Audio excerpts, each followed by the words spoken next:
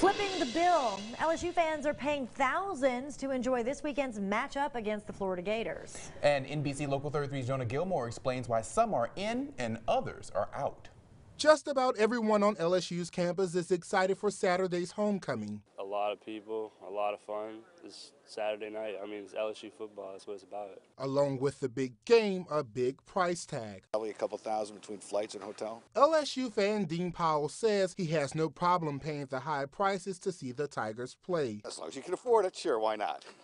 So, I may skip dinner a couple times, when I get home, but it's worth it. Tickets for the game are going for double the amount. Now LSU students are getting aboard the money train. Heard some students are buying their tickets like the student prices and then they're reselling them for like a lot as well. I would have paid less, but they were going for 100, 150. Prices for hotels and Airbnbs have also skyrocketed. Hotels have been sold out for months, coming up to this event, so people have the opportunity to rent out their apartments and, basically it's a necessity at this point. As the clock counts down to Saturday's big game, LSU fans are shelling out big bucks to be in attendance, but not all Tiger fans are giving it to that hype. I don't really blame anybody for wanting to come and watch the game, but I don't know if I would pay that much to come stay in Baton Rouge. For this game, if that was me traveling, I wouldn't pay that much.